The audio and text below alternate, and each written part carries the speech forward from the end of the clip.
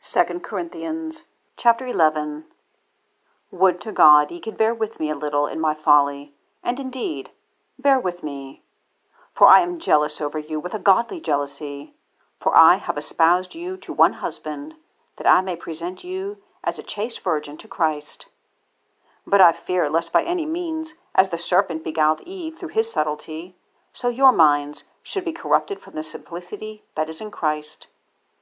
For if he that cometh preacheth another Jesus whom we have not preached, or if ye receive another Spirit which ye have not received, or another gospel which ye have not accepted, ye might well bear with him. For I suppose I was not a whit behind the very chiefest apostles. But though I be rude in speech, yet not in knowledge, we have been thoroughly made manifest among you in all things. Have I committed an offence in abasing myself, that ye might be exalted, because I have preached to you the gospel of God freely?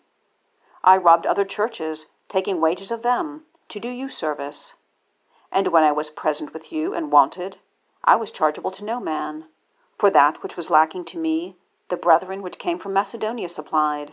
And in all things I have kept myself, being burdensome unto you, and so will I keep myself. As the truth of Christ is in me, no man shall stop me of this boasting in the regions of Achaia. Wherefore, because I love you not? God knoweth. But what I do, that will I do, that I may cut off occasion from them which desire occasion, that wherein they glory, they may be found, even as we. For such are false apostles, deceitful workers, transforming themselves into the apostles of Christ.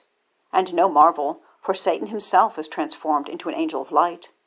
Therefore it is no great thing, if his ministers also be transformed as the ministers of righteousness, whose end shall be according to their works. I say again, let no man think me a fool. If otherwise, yet as a fool receive me, that I may boast myself a little. That which I speak it not after the Lord, but as it were foolishly, in this confidence of boasting. Seeing that many glory after the flesh, I will glory also. For ye suffer fools gladly, seeing yourselves are wise. For ye suffer if a man bring you into bondage, if a man devour you, if a man take of you, if a man exalt himself, if a man smite you on the face. I speak as concerning reproach, as though we had been weak. Howbeit, whereinsoever any is bold, I speak foolishly, I am bold also. Are they Hebrews? So am I. Are they Israelites? So am I. Are they the seed of Abraham? So am I. Are they ministers of Christ? I speak as a fool. I am more. In labors more abundant, in stripes above measure, in prisons more frequent, in deaths oft. Of the Jews 5 times received I 40 stripes, save one. Thrice was I beaten with rods, once was I stoned, thrice I suffered shipwreck, a night and a day I have been in the deep.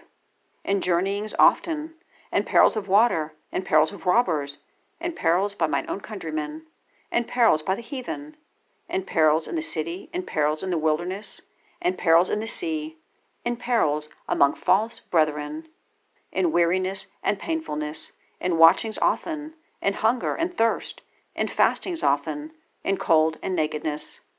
Beside those things that are without, that which cometh upon me daily, the care of all the churches. Who is weak, and I am not weak? Who is offended, and I burn not? If I must needs glory, I will glory of the things which concern mine infirmities. The God and Father of our Lord Jesus Christ, which is blessed for evermore, knoweth that I lie not. In Damascus, the governor under Aretas the king kept the city of the Damascenes with a garrison, desirous to apprehend me. And through a window in a basket I was let down by the wall, and escaped his hands.